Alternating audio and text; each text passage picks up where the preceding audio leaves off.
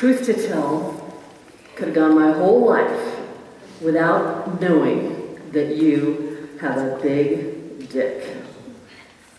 As your daughter, it's really not my business.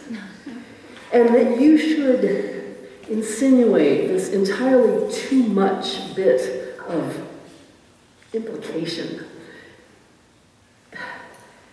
in the guise of applying me for sympathy because my mother never commented on how well endowed you are,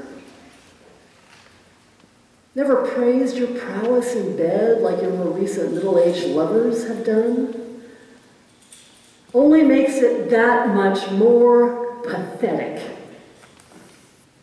Could have gone my whole life without knowing this.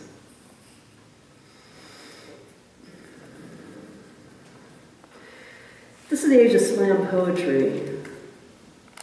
We're supposed to dig deep and excise those wounds and let them breathe and let them heal and normalize our pain and express our righteous anger. And many, if not most,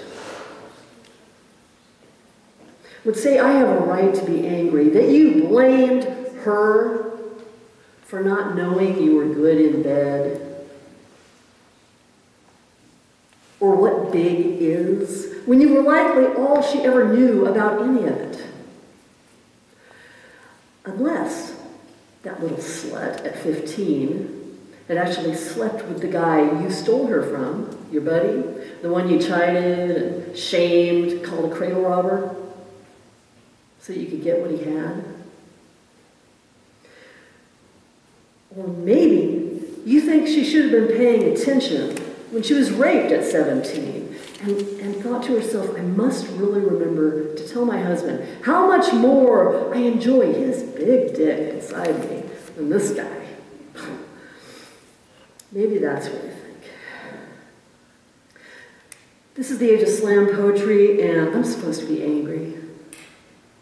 I'm sure we can all agree that seeing my mother raped when I was 8 or 9 months old, and listening to you bash her for the next year and a half for having opened the door to a stranger, using leaving as a cudgel to punish her, using me as an excuse for not leaving,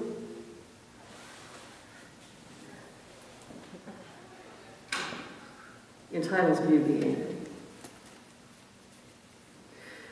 But truth to tell, the word pathetic is not one that is meant to be spoken in anger. When exactly did that become the fashion?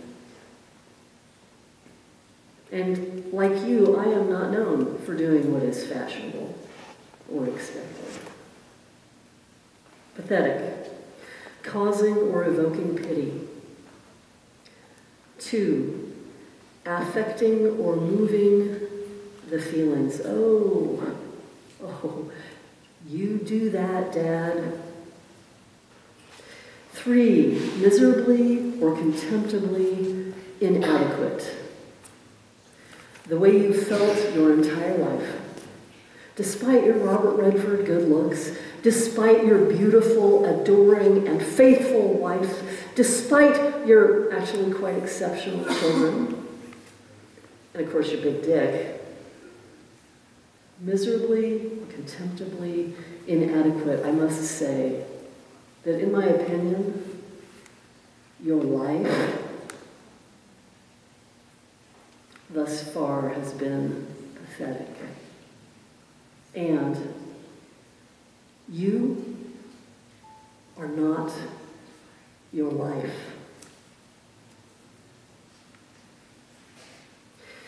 This is the age of slam poetry, and I'm allowed to be angry about how you've done us all wrong. But it's nothing compared to what you did to yourself, because we all found a way to escape. We all learned that hating someone else is like eating poison and expecting them to die. We all found a way to hate the deed and love the doer. Not just that that's a real thing, but how to do it.